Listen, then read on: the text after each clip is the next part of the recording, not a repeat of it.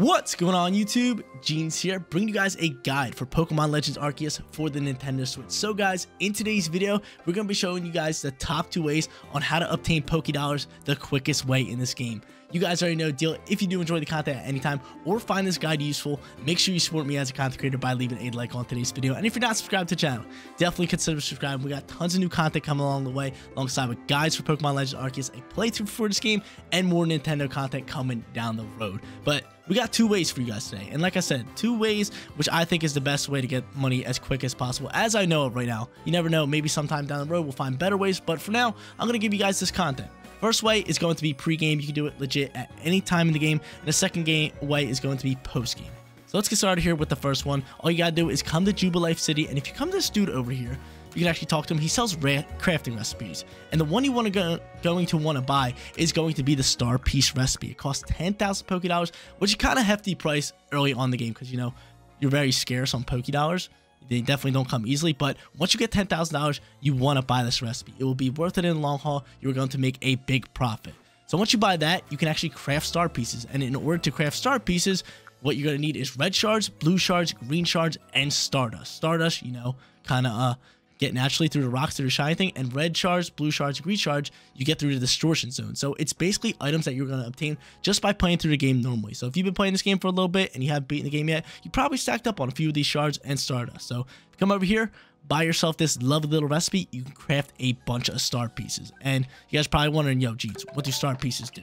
Star pieces legit do nothing in this game. Besides, you can sell them for a high value. So if you come over here after you craft a bunch of different star pieces, you can talk to my main man over here, and he'll allow you to sell items, which is absolutely amazing. I think I just go here, scroll over to sell, and I can sell my star pieces as I want. They sell for 5,000 a pop, so we can sell them for 3,500, which is a great chunk. Definitely more Pokédollars than we have right now, which is absolutely amazing. But you guys are probably wondering, like, yo, geez, you really don't have that many star pieces. I've been doing this for a while. So I ran out of shards and all that good stuff. But it's easy to farm it if you just go back into the distortion zone. You can legit clear out your inventory and just scoop up a bunch of them at a time. But that's the first way, gives you a decent amount of money. But the second way is going to be post game. So let's head over there and let's check out the second way on how to collect money in this game. For the second method, which I think is the best method to obtain Pokédollars in this game, you are going to want to be post-game. The post credits are going to have to be rolling for you guys, and after they roll, you are able to do this method. Another thing that you're going to want to have for this method is going to be a big, strong Pokemon.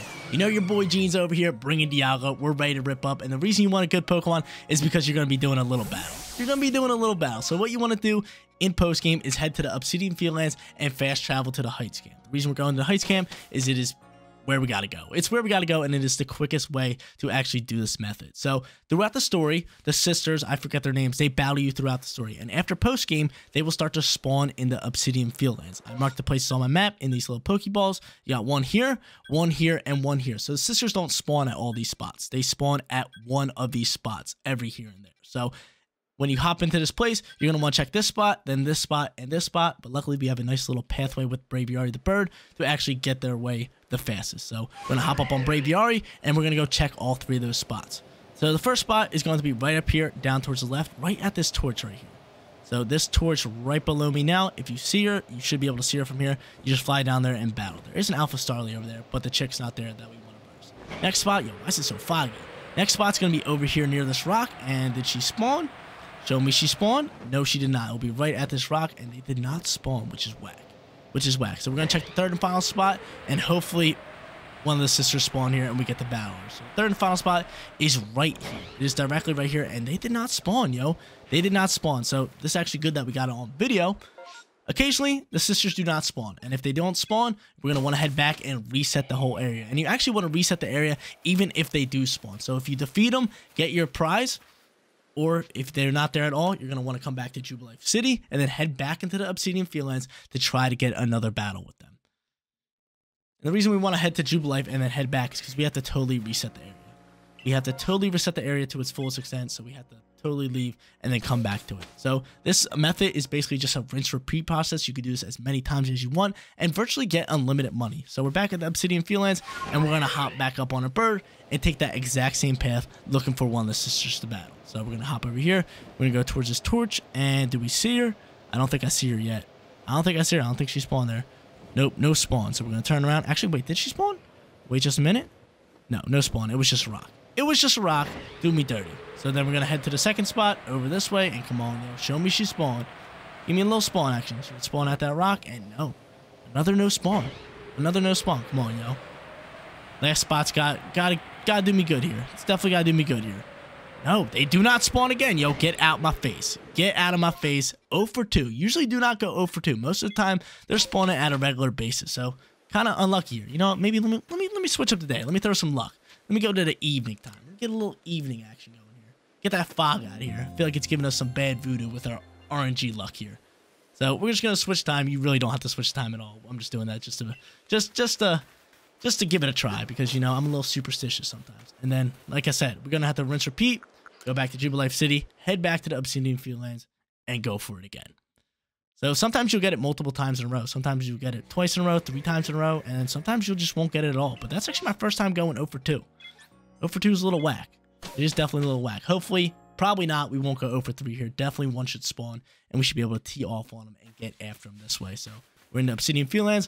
We're flying back on our bird. Let's get it, baby. Back on the bird. And we'll go down to this torch, and I think... No, I thought I saw one.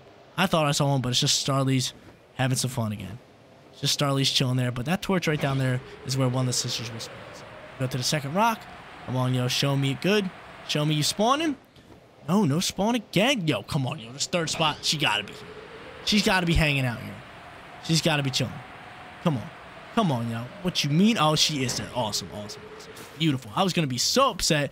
There she is, just chilling right here on the map. Go up and talk to her, and she's going to be like, yo, let's battle. And I got my Dialga. I'm ready to sweep. I'm ready to get rid of these battles as quickly as possible to make us do this method in the quickest time possible and get us the most money. So most of the time, they have 1 Pokemon. Sometimes they have 2, and I believe they can have 3 sometimes. This one's going to throw out an Abomasnow, and Dialga is a perfect Pokemon for this method because he can pretty much one-shot most of their Pokemon. So he's going to bring out Abomasnow. I'm just going to go in here. I'm going to switch to Agile style, or actually Strong style, to give me a bigger accuracy shot here.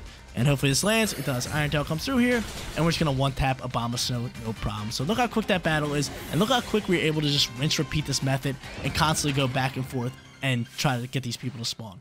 So there we go. Battle's over. She's going to do a little angry little animation. Give us our XP, which isn't bad.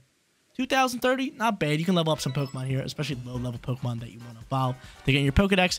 And then she poofs out of the way. She does like a magical disappearance here, and she drops the items on the ground, which we pick up, and it is going to be, drum roll please, give it to me, 4 nuggets. Nuggets are one of the most, they might even be the most selling price in this game. So after you get your nuggets, after you rinse, repeat this cycle as many times as you want, you can head over to Jubilife City, back to that merchant, and sell them. You guys are going to want to see how much these things sell for. Oh, we got to, of course, do a survey result. Of course. What other time can you not leave your area and not do a survey report? I feel like it gets annoying sometimes. I wish you could just stack up your survey reports and then just hand them all in at once. That's what I would love to do. Just do a bunch and just get a bunch of star rank points. But after we do that little method, like I said, we could have went back, rinse, repeat, and did it as many times as we want. We're going to head over to the merchant over here, which is this dude right here. We'll talk to him. We'll be like, hey, yo, let me sell some items here. We'll go over to our items, and we'll go down to our nuggets. I got a few off screen, so I have 17 right now, and look how much they sell for. 10,000 Pokédollars per nugget. So I could sell this and get $170,000 right now, but I'm saving up, I'm stacking them up, and that is method number 2.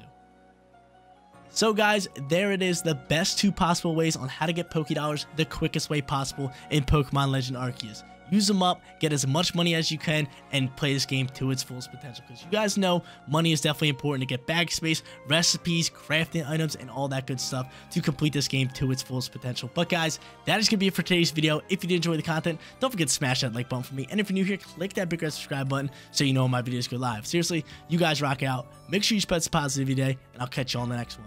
Peace out, everybody.